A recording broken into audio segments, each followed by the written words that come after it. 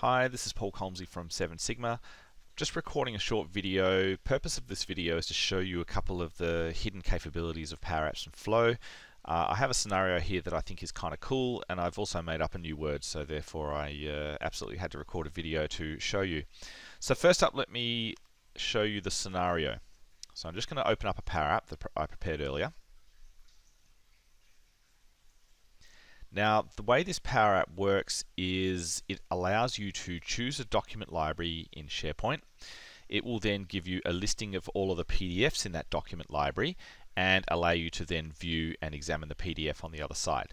So let me just press play and show you. So you can imagine field workers having to examine documentation on an iPad just really quickly and easily. So what I've got here is a drop-down list here. You can see that it's actually already wired up to a site collection, and there's a bunch of document libraries, including some back-end libraries that I would filter out. But for the purposes of what we're doing, I've uploaded some PDFs into the shared document library. So if I click that, you will see a whole bunch of PDFs, and I can then just simply click on one and it will then change the PDF that's loaded on the fly, which is kind of cool. So all of these documents are sitting in SharePoint. And if you haven't seen the PDF control that's built into this thing, it's actually not bad. You've got search, you've got zoom, and you can sort of navigate your way around. Now, let's say I'm not interested in that library. I want to go to a different library, so I can go to one called doclib2 where I've also dumped some stuff. Again, I get a directory listing, and I can then choose and click on a PDF to bring it up. So there's an example. Okay, so next question I guess you want to know is how this is done. So let me go into edit mode and show you some of the bits behind the scenes. First up, let's go and have a look at the data sources. The new version of PowerApps has this rules capability, so the data tab has moved. The best way at the moment if you want to see data sources is to click view, go data sources. And you can see here that I have a data source and it's called folder handler. So what's going on with this, and it's a custom data source by the way, so what's going on with this thing? Well, basically what folder handler does, if I was to show you the onStart method of this screen, onStart, I am basically, I've created a custom connector called folder handler, and I pass it a document library and a folder. And together, this goes off to Flow. Flow gets a listing of all of the document libraries in the site and puts it into a variable I've created called library list.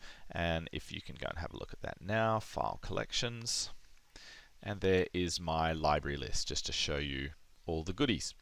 On the Flow side of things, if I actually just come back out here, you see that I've got a flow here called return the contents of a specified document library. So if we have a look at how that one works, it's a request response trigger flow, and what I'm basically doing is I actually have told it to expect, there's my two parameters, library and folder, and I've said yep, they're a string.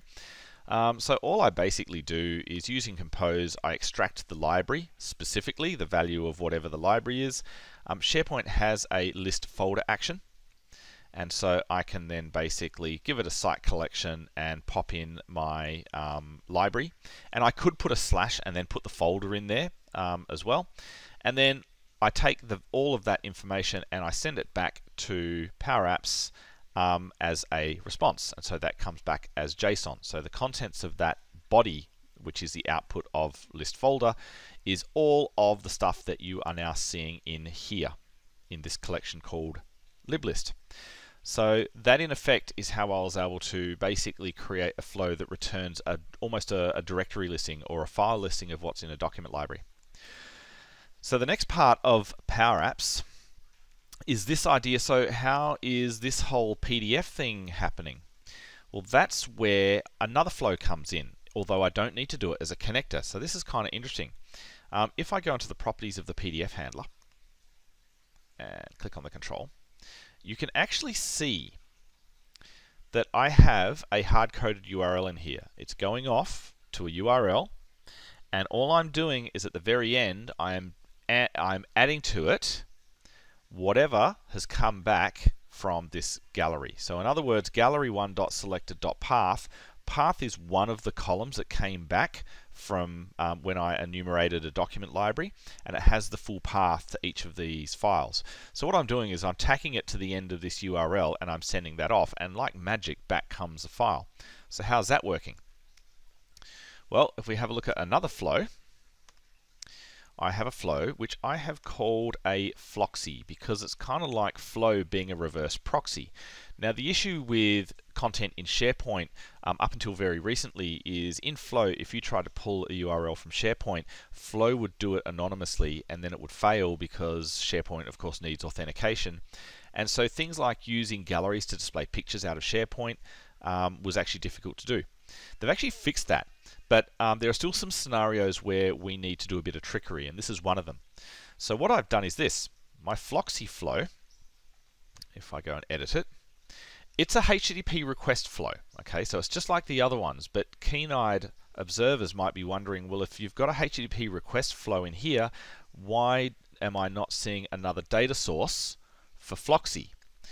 Well, the answer to that is when you do a flow, under advanced options, it defaults to being a post flow, but you can also make it a get flow.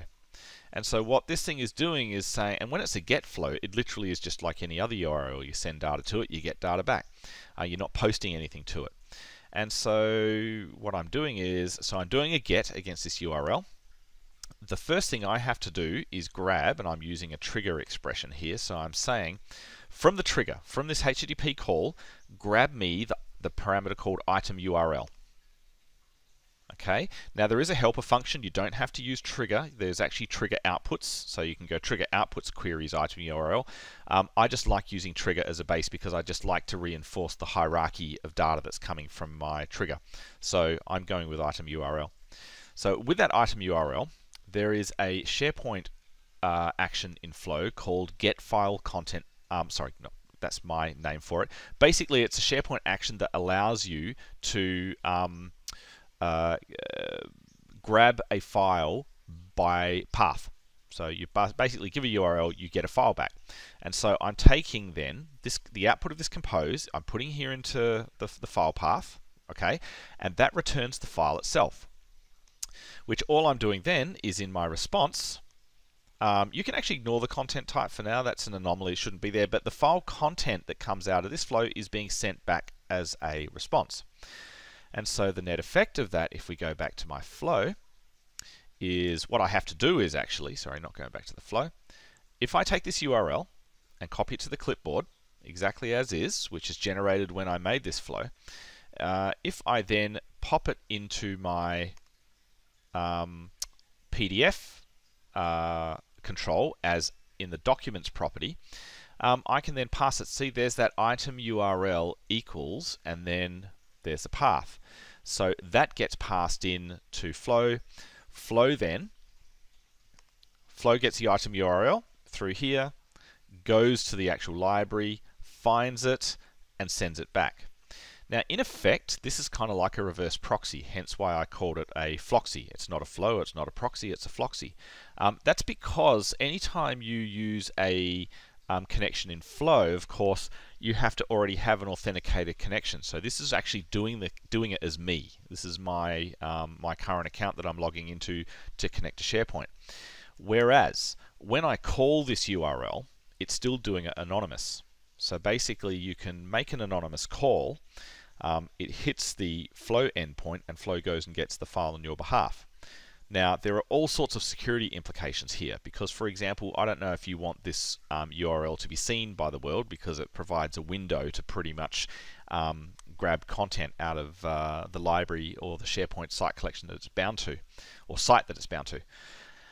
So that you definitely have to take some precautions with using this, and I actually suspect this problem will be solved in time anyway. But if you had a desperate need where you had like a line of business system that required authentication, and because PowerApps doesn't have the means to make an authenticated query, the other alternative you can do is actually get Flow to do the authentication bit, and you can then just return the response back to PowerApps.